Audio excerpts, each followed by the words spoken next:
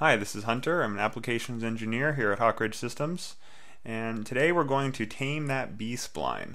So we're going to look at the spline tool in the SolidWorks Sketcher and how you can control it so that with a little bit of practice it can become your best friend. So the spline tool is a little bit daunting to control if you're not used to how it works. So we're going to break down a spline into its simplest parts, and we're going to slowly add a little bit of complexity until we get to the shape we're looking for. So the easiest way to control a spline is through its spline points, and those are the points that the spline has to pass through as it traverses from the start to the end. And notice just moving that point has a very drastic effect on the shape. Now another way we can affect the shape of the spline is with the tangent handle. And basically this is just a vector that prescribes the direction in which the spline has to go through its intermediate points, and the magnitude of that vector affects sort of how drastic of an effect that particular direction has on the overall length of the spline. So obviously making a direction longer will balloon the spline out more, while making it smaller gives that particular direction much less of an effect. So let's look at a sketch, or another sketch, that is performed simply with splines. It's on the back of this board. I've traced a sketch picture in order to get this flame shape. So if we look at that sketch, it's just a bunch of splines going around a sketch picture. And if you're not familiar with sketch pictures, you can find them under Tools, Sketch Tools, and Sketch Picture. And what that allows you to do is take an image file and paste it into your sketch so that you can use it as an outline or to trace or for reference or whatever you might want to do with that picture. So let's look at the most simple form of a spline, and that's just a line. So just 2 points and nothing fancy going on between them. If I click on that spline and I move one of the tangent handles, notice that tangent handle becomes active and it stays in blue, whereas the other handle is in gray because it has no information assigned to it yet. In general, we want to use as few control handles as possible. So if I accidentally add a handle I didn't mean to, I can click on it and uncheck the little tangent driving box, and that deactivates that handle and resets it to the default. If I right click on the spline, I can say Insert Spline Point. And spline points, again, are something we're going to want to use the fewest amount possible. But the spline points, like I said, they have a very drastic effect on the shape. And something most users don't realize is the spline has two modes. It has a relaxed mode, and for lack of a better term, it has an uptight mode. And an uptight spline is a lot like an uptight person. You can't really make a drastic change to it without it freaking out on you. So if you're going to make a drastic change to a spline, you're going to want to relax it. And what exactly does that mean, relaxed spline versus uptight spline? Well, if we look at this spline, this point is roughly halfway along the distance as we go from point A to point B. And if I drag that point down closer to the start, we'll see that it maintains about halfway along the length of that spline. Now if I relax the spline and then I move that point, notice that the point can now slide along that path as if it was maybe a ring attached to a piece of rope. It slides along that piece of rope. So we're not fixing the length of spline between the point and the end point. Now a spline that is not relaxed, and just by simply manipulating one of the drag handles, the spline is no longer relaxed. So if the spline is not relaxed, notice we're going to get the same amount of material roughly between this point and this point, even if I move that point closer to the beginning. Now sometimes this is ideal, sometimes it isn't, and let's take a look at when that might be and when it won't.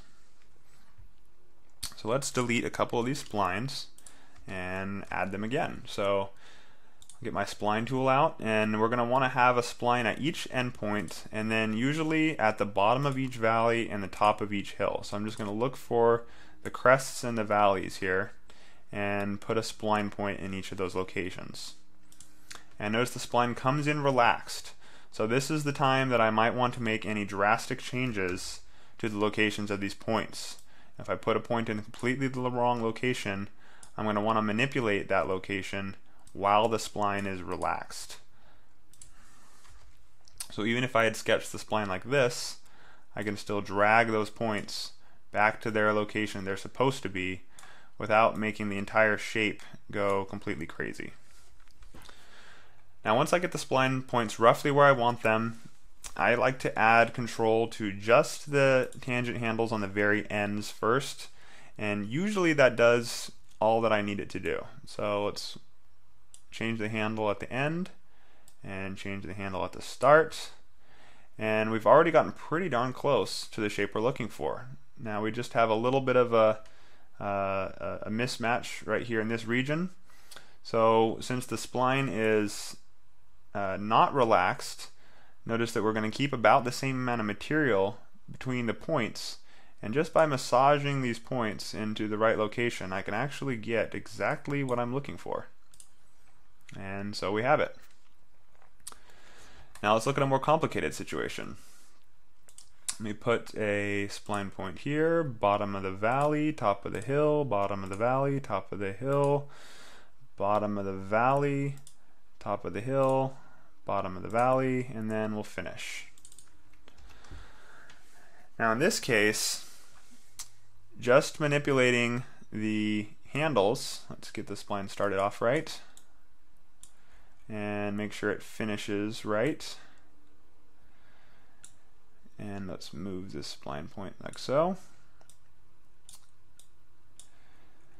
Notice that we're not going to quite get the shape that we're looking for, and really no matter what I do at this point we're not going to get the proper result.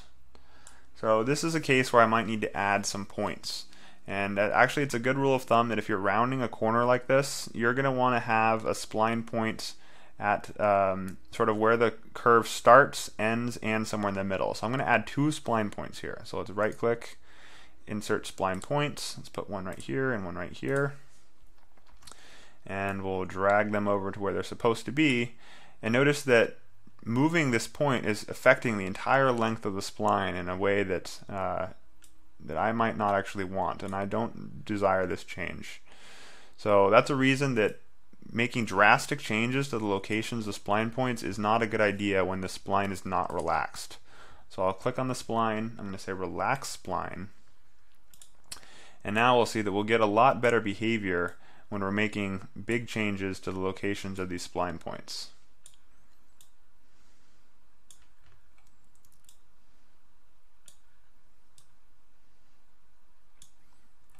And just like that, we've gotten pretty close to the result that I'm looking for. So in order to tweak it into the final shape, I might want to first let's unrelax the spline, and the best way to do that is just to massage one of the handles a little bit, and then we'll try making minor edits to the locations of the spline points. And usually when the spline is not relaxed, making minor edits is quite okay, and we'll find that pretty quickly. Once again, we'll get to the result that I'm looking for, and once again I've only modified the handle at the beginning and the end.